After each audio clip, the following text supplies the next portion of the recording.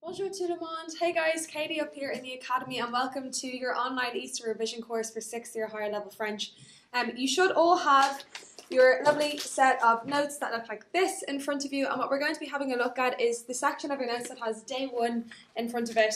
They start on the first page of your notes, which is randomly enough actually page 2 because apparently I still can't use Google Docs, so I apologise. What we're going to be having a look at today is going to be la chronologie des temps verbaux. We're going to be looking at the timeline of your verb tenses. So regardless of things like the subjunctive or anything like that, we've got 9 tenses that we need to be able to really nail for our state exams this year. So what I'm going to do is I'm going to work through tenses 1 to 9. We're going to have a chat about them in English, make sure that everyone actually understands the concept of each tense before we go into forming them, all this kind of stuff. It's just going to really try and kind of consolidate some of your main grammar points. So hopefully when you're revising them closer to the exams, you have a little bit more background knowledge of them so they make a little bit more sense, okay? So what we've got on our board over here, so again, if you're following along with your notes, this is on the first page of your notes, so page number 2. And we're going to be looking at tenses 1, 2, and 3 for the next few minutes of this lesson, okay? So what we've got over here, we've got number 1, you've got le plus que parfait.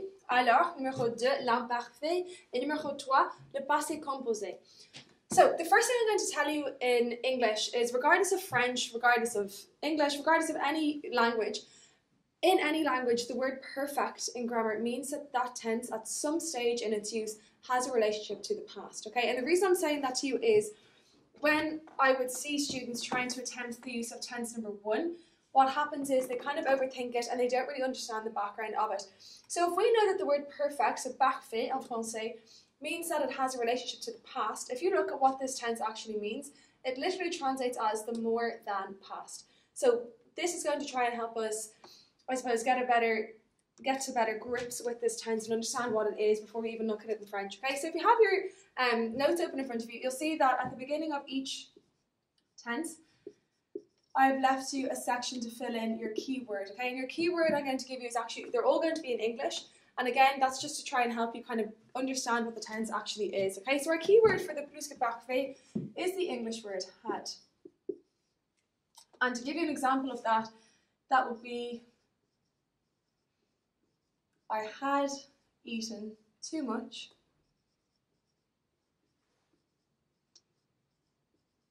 before my tummy was sore. Okay, so again, forget about the French for a second, right? If we have a look here, I've got 2 actions, right? I've got I had eaten too much, and then I've got my tummy was sore. So if we look at the second part of this sentence here first, right? My tummy was sore. In English, this is the past tense of the verb to be, okay? It was. But what I'm trying to do here is I'm trying to tell you what happened prior to my stomach being sore. I'm sorry, I know that's a really random example to use, but it's just one of the easiest ways for you guys to understand this whole concept, okay? So again, I've got a past action, and what I'm trying to do is tell you something that happened before this. Okay, so essentially what we're going to use the plus que parfait for is to discuss an action or an event or a situation or anything like that. Discuss an action that happened before something else in the past.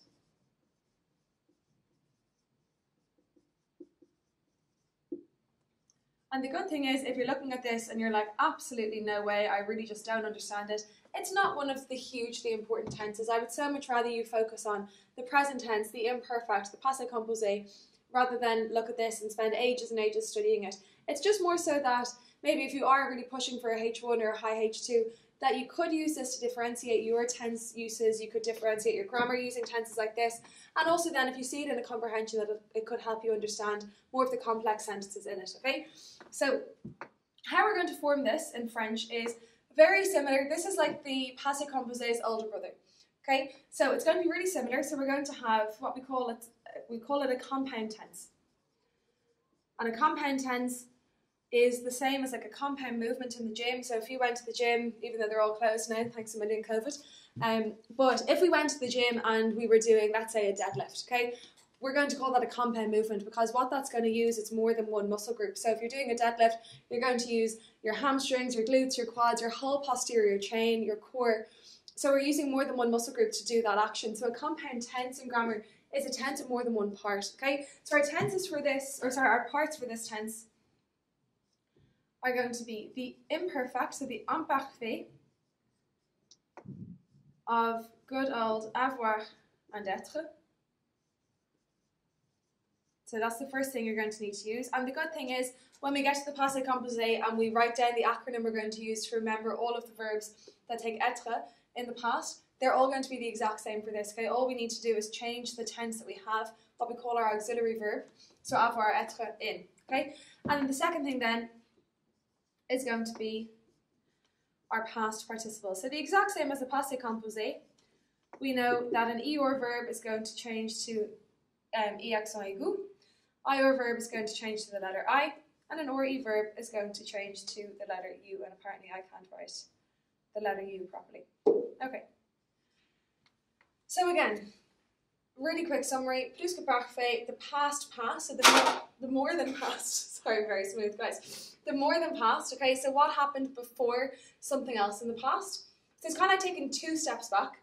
Compound tense, part 1 is going to be the imperfect of avoir and être, so there are auxiliary verbs. They're going to tell us who is doing the action, and then this is going to tell us the actual action itself, the past participle of the other verb.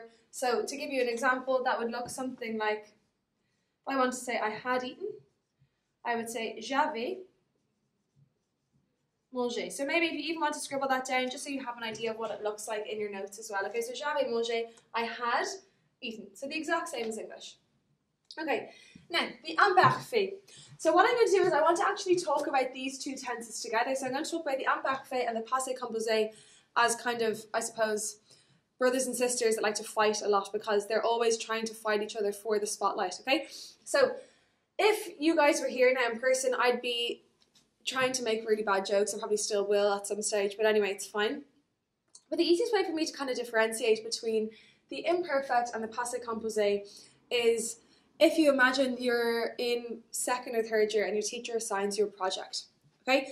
And you're put in partners, you put in, I was supposed to say couples, no, it's not Love Island. You're put with a partner and you are sitting there and you're dreading having to do this project with your partner because you know that they don't do anything, okay?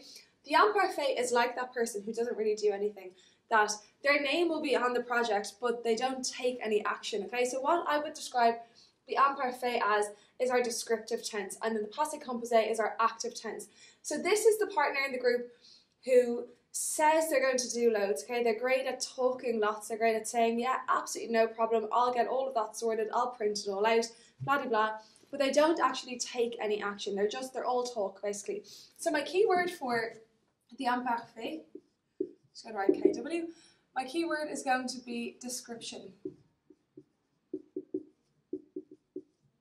Whereas for the passé composé, my keyword is going to be action. Okay, so description, so all talk, all action. So, like older brothers and sisters, younger brothers and sisters that just fight a lot and they're trying to get along and try to work together, but it just doesn't really happen. So the reason I'm saying that they're trying to work together is because you will always see the imparfait and the passé composé used alongside each other. And basically with the imparfait, what we use it for is for background information, to provide additional information to kind of set the scene, to talk about the weather in the past. But then all of this description is going to be interrupted with the action of the passé composé. So that's what I mean when I say that you'll see them beside each other.